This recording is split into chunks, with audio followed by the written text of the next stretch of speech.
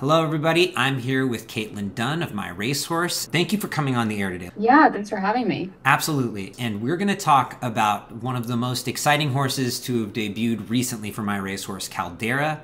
Caldera debuted on the same Friday as the Breeders' Cup Future Stars, and there was so much buzz about this horse, guys. I mean, we previewed it before, we've talked, and the horse did not win.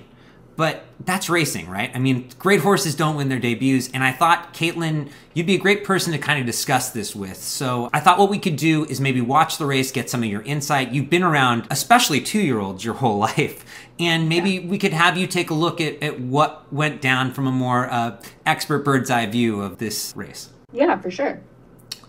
All right, Caitlin, so here he is at Churchill Downs, making his debut, and it was really exciting. So, okay, they're off, and right away he's at the back of the pack, which is, you know, not maybe necessarily ideal, but that's fine, right?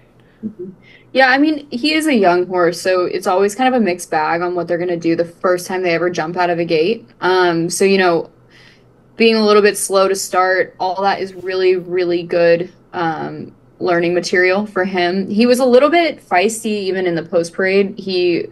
I had a crush on the pony, which got him a little bit excited, I think, before he got started. So he might not have been super focused back there, which isn't, it's not a bad thing. He's young, he's a baby, and I genuinely believe this, and I think people think I say it just to make them feel better about losses and that kind of thing. Sometimes it's really good for horses to get a defeat like this, get kicked back, fall out of the gate, do all those things where now next time he's not going to be as jarred by kickback. He might deal with the gate a little bit better. Horses that win on the lead, they've never really had to deal with any kind of opposition, and that can kind of hinder them when they take that next step forward, because now they've never dealt with it and they're going up in competition. So I'd rather keep our conditions, get a good learning experience under our belt, and try again. You know what I mean? So that would be my biggest takeaway from this race. Well, and I thought this could be a kind of cool parallel here because there was so much hype over this horse, and you see him right here. He's finished, he's over here, and he's not that far out of it. But we talk about, okay, well, he lost. What's the use? Well, why don't we go watch Seize the Gray's Maiden together, I thought, so people can kind of understand that, like, this isn't the indicator of the rest of his career. Would you be okay with watching that, Caitlin? Yeah, absolutely. Okay. So I actually wasn't here for this one. I think I was in New York already. I might have been moving up north, but I remember watching it on my phone with my fiance, and we were like, "Oh no, this is where we started feeling really bad." He's just running backwards, and you can tell he's kind of like he's not really digging the kickback. He doesn't really know what's going on. Now he's kind of clicking in, like, "Okay, maybe I'll do something." Yeah, it was definitely a weird setup. And I think, you know what I mean? The best thing about that is that it didn't blow his mind. Like, he came back, he got through it. It wasn't anything that really deterred him from wanting to run.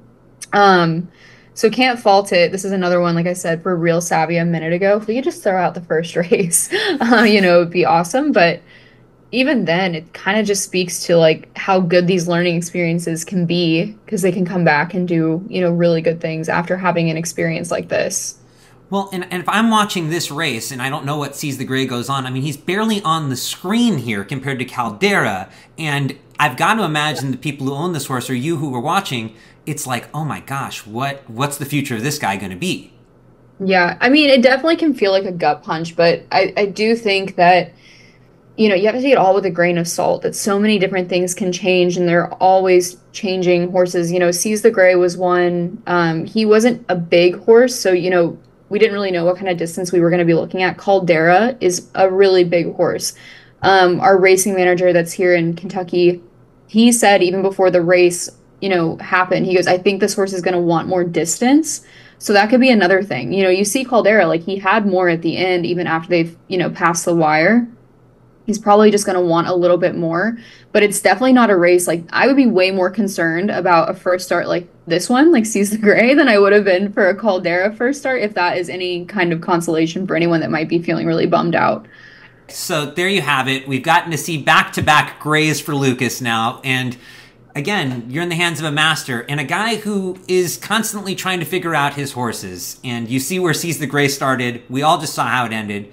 Caitlin, thank you for helping us understand how it started with Caldera. Don't jump off the bandwagon yet. Don't hit the ejection button is the point, right? Exactly. Exactly. We're in it for the long haul. Exactly. And we just saw that with Straight No Chaser, too. You guys took this horse. It took him 5 years, and now he's the top dirt sprinter in the world. I don't think Caldera will take 5 years. But, the point is, that's racing. That's debuts. So excited to see where Caldera ends up next. And, this story is still being written. So thank you so much for walking it through with us, Caitlin. Definitely.